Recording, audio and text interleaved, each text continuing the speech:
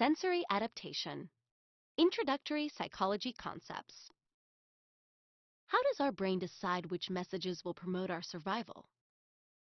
With so much stimulus in the world around us, what do we pay attention to and what do we ignore?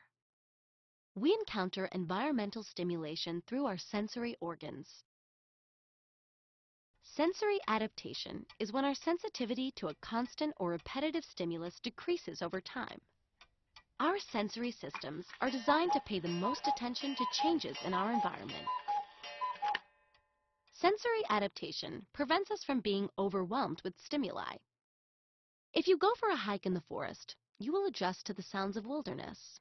Sensory adaptation allows you to hear a twig break in the distance, even if it's just a rabbit, or if it's time to run.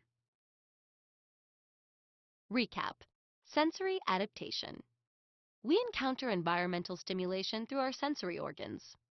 Due to the way our sensory systems are designed, we pay the most attention to changes in our environment. Sensory adaptation is when our sensitivity to a constant or repetitive stimulus decreases over time.